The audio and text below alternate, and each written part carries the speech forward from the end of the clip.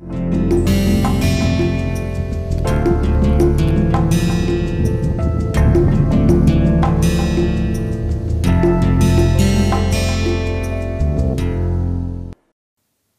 to the next lecture on the course Introduction to R Software.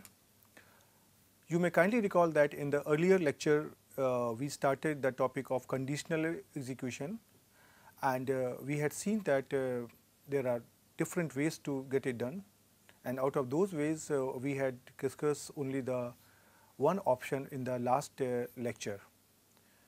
And just for a quick revision, on the last lecture we had done the if conditional execution, and we have taken different example by which we try to learn that how the if statement can be executed. The rule was very simple.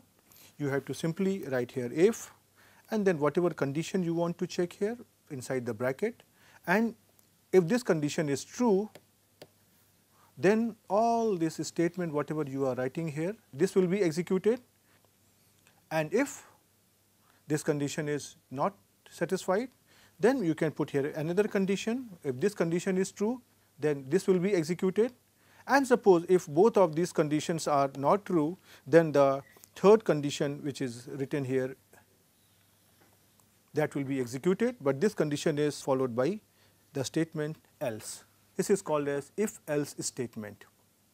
Now after this, let us try to look into the another statement. This is a sort of if else statement, but this has a different format and this has different types of utilities. First of all, if you try to understand what is the syntax, the part which I am circling, this is if else, IFELSE, all in small letters. After this, inside this bracket, I am writing here test. Test is a statement which you want to test. Now when you are testing a statement, there are two options. This statement can be true or this statement can be false. That means the answer will be either yes when the statement is true, or the answer will be no if the statement is false.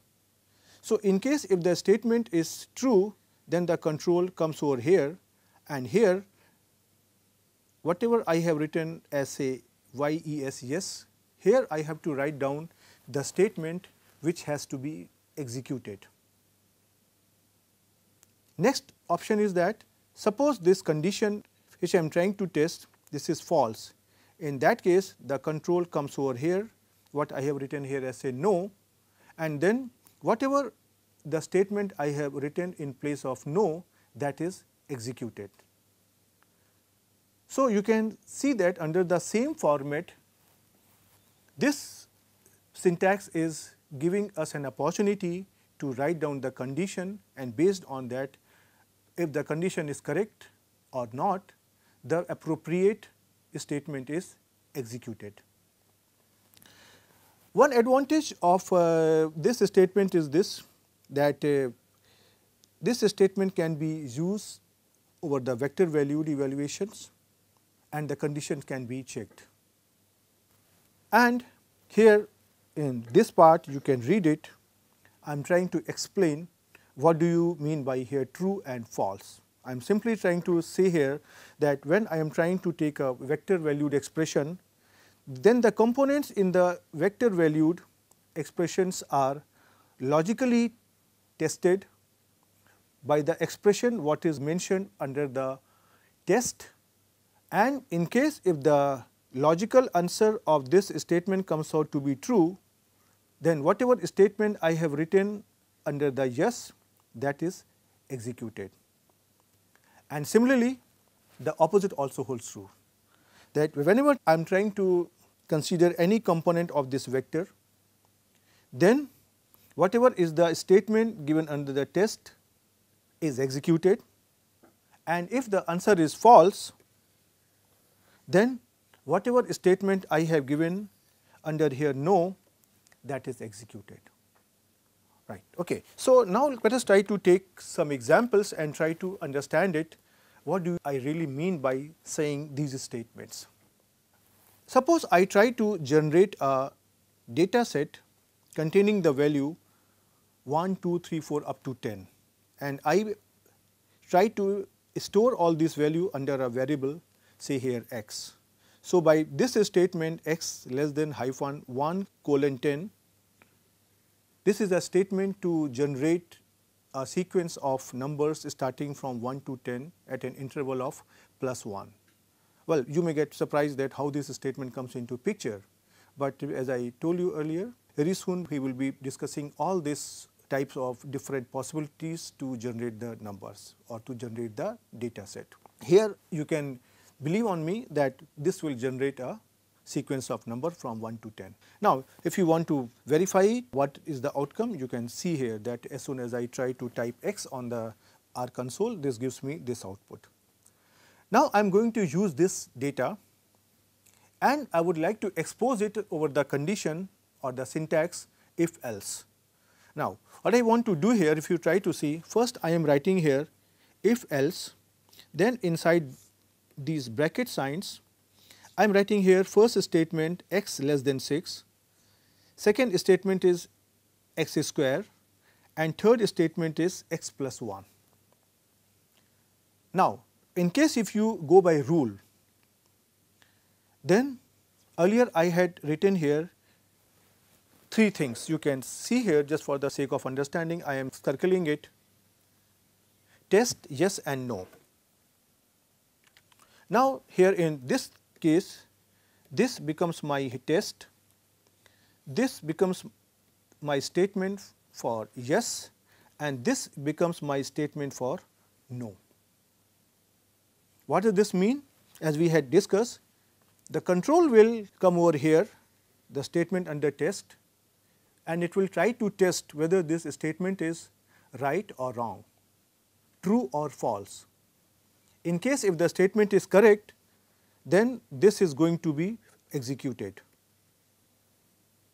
And suppose if this statement turns out to be false for a given value of x, then the next statement x plus 1 will be executed. So, in very simple words, I have written here, but I will write down here that if x is less than 6, then the value x will be replaced by x square, and if x is smaller than 6 is true, and if x is greater than or equal to 6 is false. So, this becomes my true value and this becomes my here false value. And in this case, x is going to be replaced by the value x plus 1. So, before I go further, let us try to execute it, see the outcome, and then we will try to understand how the things are happening. Okay. So, first I try to generate the data here over the R console. Now, you can see here that this is giving me a sequence of values from 1 to 10. Now, I try to write down this condition over here.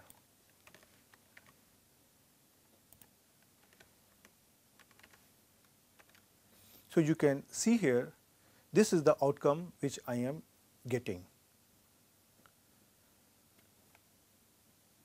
The screenshot of this statement is given in the next slide,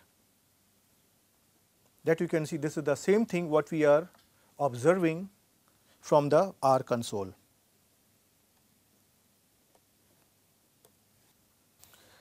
Now, let us come back on the earlier slide and try to see what does this R is trying to do.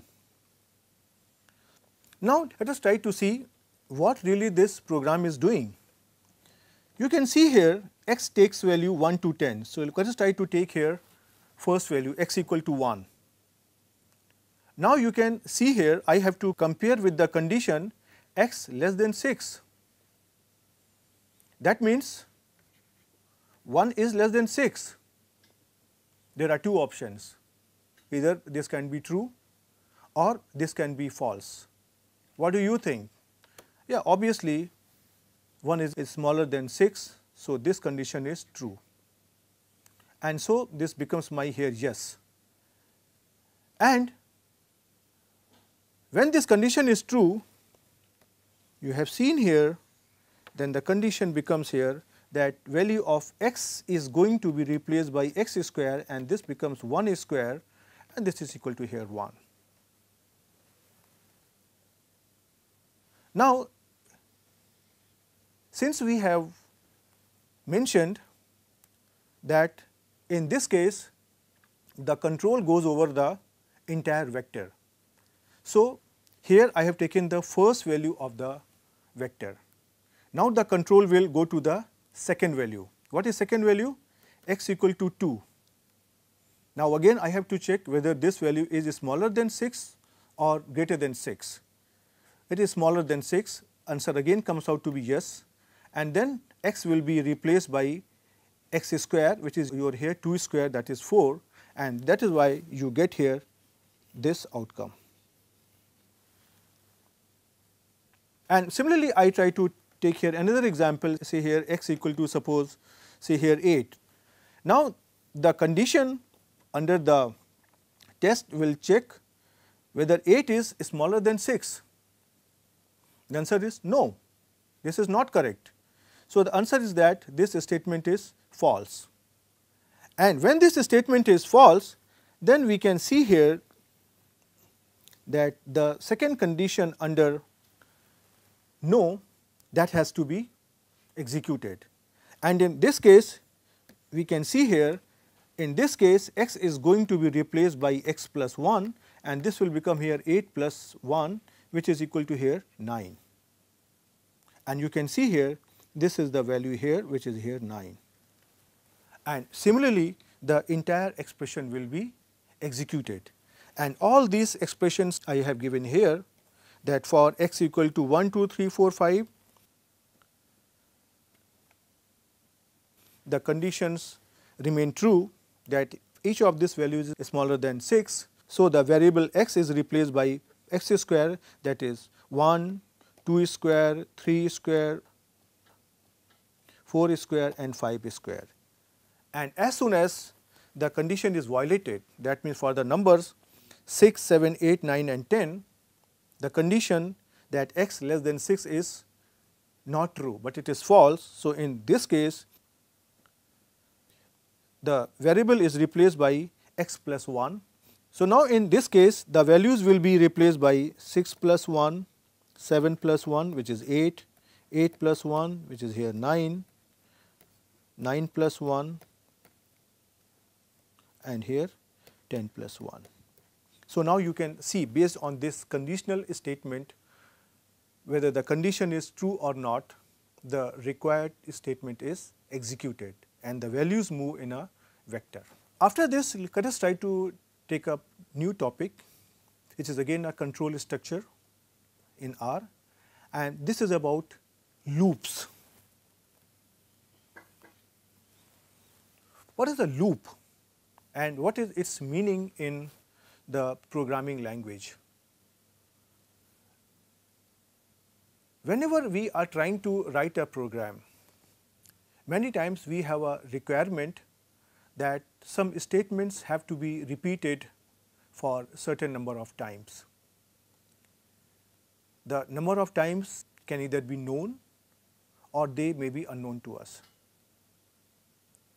In case if the number of times a command has to be repeated is known to us, that means the same process has to be repeated again and again inside a loop. The second situation can be that we really do not know that how many times a process has to be repeated, but we have certain conditions. For example, a student can be asked to appear in an exam unless and until he gets 70% of marks. So, we really do not know whether the 70% marks will come in the first exam or the second time or the third time or say so on. Second situation can be a student knows that I have to appear in 3 exams. So, in the second case the number of repetitions are fixed, but in the first case the number of repetitions are unknown to us and they will be known to us only when the condition is satisfied. That means the student gets the required marks. Right. So, in order to do such a repetitive process of commands or the execution of repetitive commands, we are going to discuss here 3 types of loop. One is called for loop, other is called while loop, and third is called repeat loop, and these 3 loops are used under different types of condition. We will try to understand their syntax as well as their examples. So, first we take up the for loop. The for loop is useful when the number of repetition is known to us. That means, before I am starting my programming, I know in advance that how many times the program has to be repeated. For example, if I say that the process has to be repeated say small a number of times, first time, second time, third time up to n time, where n is some finite number. In this situation, it is recommended to use a for loop. And the syntax of for loop is very simple. Just try to write down here for, and inside these brackets try to write down the name of the vector in which the values are assigned, and inside this curly bracket you have to write all the commands which have to be executed. And then whatever the values are contained in the vector over here, they are sequentially computed for the statements which are written inside the curly brackets, and all operations are done whatever we have mentioned it. Now the question comes, suppose I want to know more about this for, then the rule is very simple. Just go to the R software and then try to get here help. For example, here I can type out here help, and inside the inverted comma say here for, and you will see here the control comes over here. So, you can see here all this information has been given online, and that is coming directly from the site of our project. And here they are trying to give all information about for loop, while loop, repeat loop, and believe me, this is the most authentic information.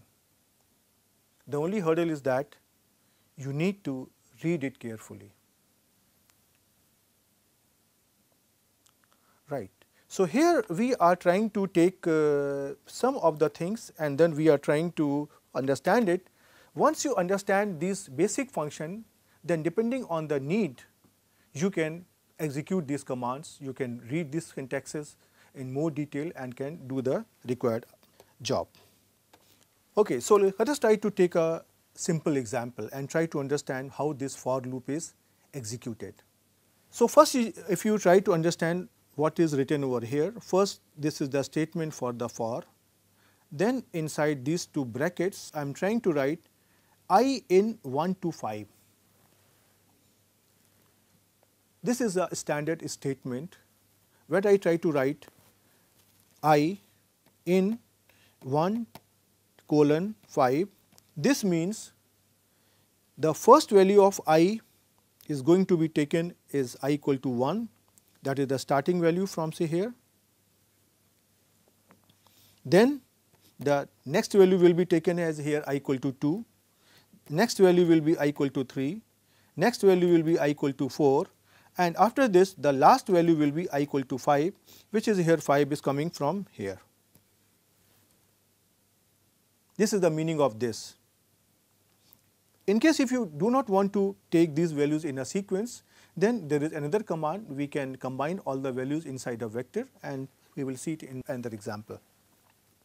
Now in this curly brackets, I am writing a very simple command, print I square.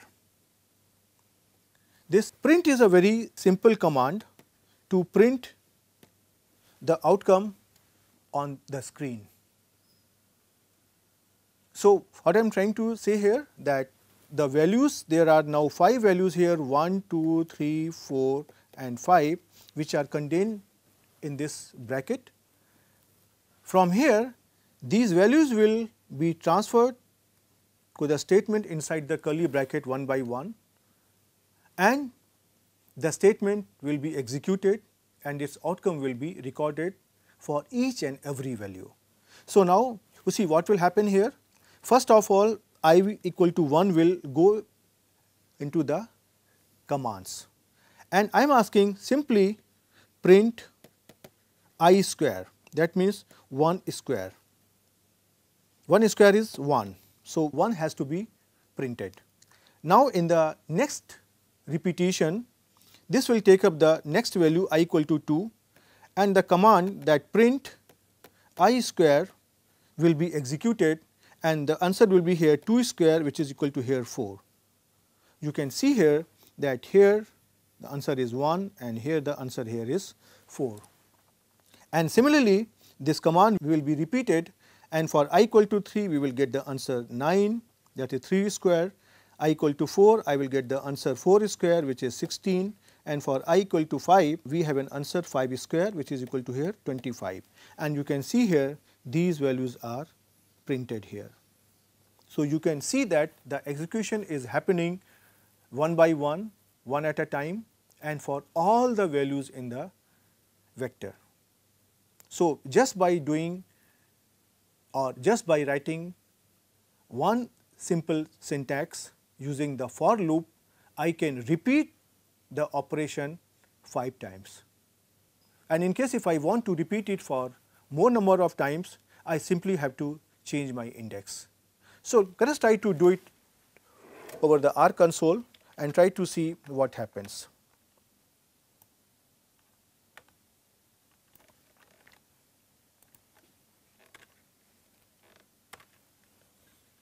You can see here, this is giving me 1, 4, 9, 16, 25, this is 1 square, 2 square, 3 square, 4 square, 5 square. Now suppose I want to get here I square plus say I cube. Now I can do the same thing. Now you can see here whatever are the values are obtained, they are the values for I equal to 1, 2, 3, 4, 5. It is giving me the value of 1 square plus 1 cube, 2 square plus 2 cube, 3 square plus 3 cube and so on. And suppose if I want to repeat this process for say for more than say 5 times. Suppose I say I want to repeat this process for say 20 times. So anyway, no issues. Just try to write down this command and try to change here the values, say here 20. Now as soon as you press enter, you get here all the 20 values here.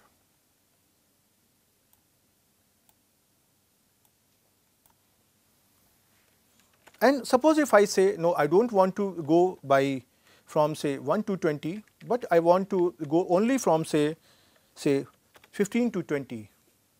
Now the process will start from I equal to 15, and then this value will be calculated.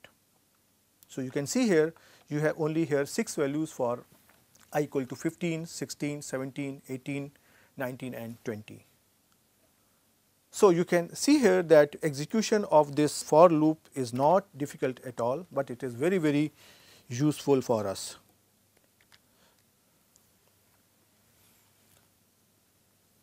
Right. Now let us try to take another example.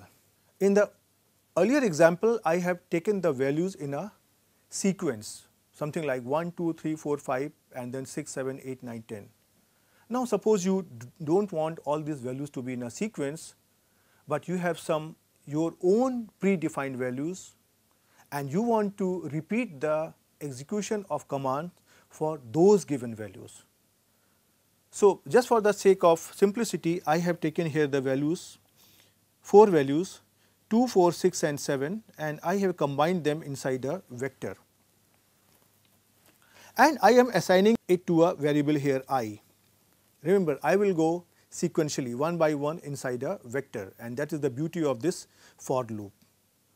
And then these values will be taken from this statement inside this bracket, and then whatever is my statement inside this curly bracket, that is going to be executed.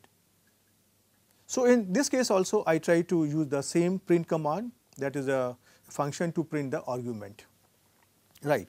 So although I have given you here the screenshot, but let us try to understand what is really happening. So you can see here that there are here 4 values, 2, 4, 6 and 7. Now I takes here the first value, see here I equal to 2, and then the control goes to print I square, which is here print 2 square, and the answer comes out to be here 4. And you can see in the output either on the screen or over the screenshot that we are getting the same thing. Now I try to take some more values. Okay. I try to take here the next value, which is here 4. So I becomes here 4, and in this case the value of I square, which is equal to here 4 square, is printed, and the answer comes out to be here 16. This is denoted over here, or the second value. Right. So this thing corresponds to I equal to 2, this corresponds to I equal to 4, and similarly if you try to pick the fourth value 7, that means I equal to here 7, and the 7 square here is 49, and this is printed over here. So you can see here that from this statement all these values are coming to this one by one, and the commands are repeated for 4 times. So if you have some other values, you can again do it yourself, and if you want to see its outcome, let us try to do it over the R console.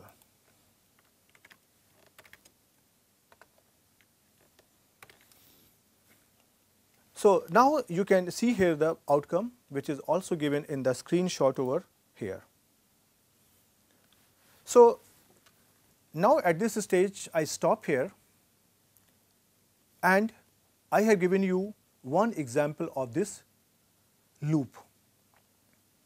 Now my request is that you please try to practice it, try to understand the concept of loop by taking several examples, and in the next turn I will try to take another 2 loops and we will try to move forward. Till then, goodbye.